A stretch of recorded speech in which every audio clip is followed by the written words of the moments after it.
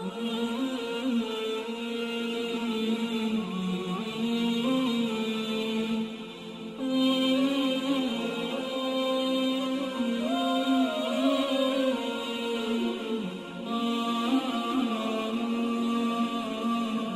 wa salatu wa salamu ala Rasulillah. We are at Masaiti, here in Masaiti district, right at the Boma. We've come as Copperbelt Muslim youth on our street daawah mission. Alhamdulillah, the event and the response from the local people of Masaiti has been awesome. We came around lunchtime, 13 hours here. Been here for about 2 hours, and the desire for people understanding, wanting to understand the religion of Islam is insatiable here. You'll be worthy to note that there's no masjid here. Very few Muslims that are in this place. There could be a few here and there, but there's no masjid, no musalla. We take this as a very important. David so we have such and also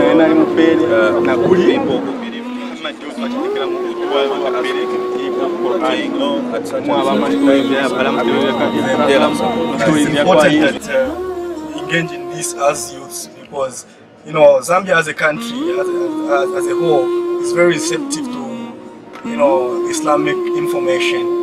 They actually come and take part in this whenever we have this kind of events on the Copperbelt here.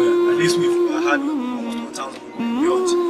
The major challenges that we face as Copperbelt Muslim youth is mobilization of people to take part. Of course, everybody has their own issues and their own programs to attend to, but we try our level best to gather up a team, and alhamdulillah we have a team of about 7, 8 brothers who have come from different towns of the Copperbelt to come and take part in this street daawah mission.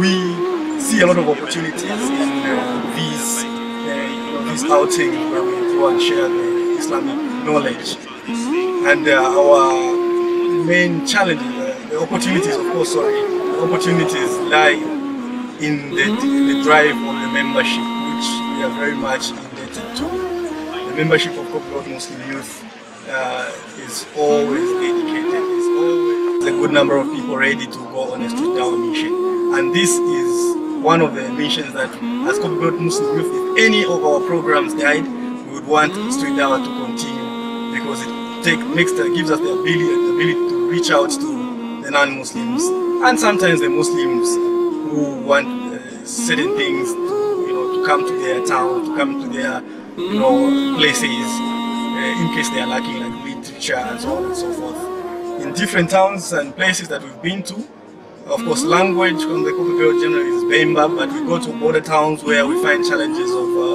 literature. For example, in Kasumbalesa, literature in French and Swahili is key to giving daawah in that area.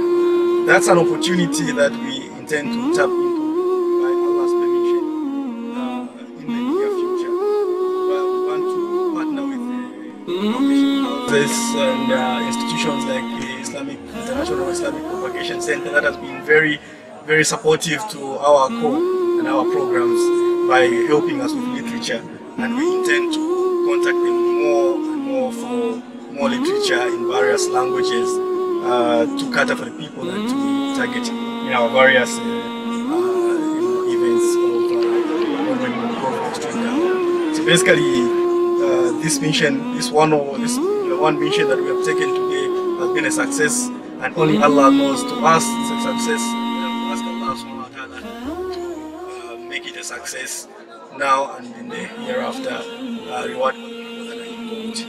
Assalamu alaikum wa rahmatullahi wa barakatuh.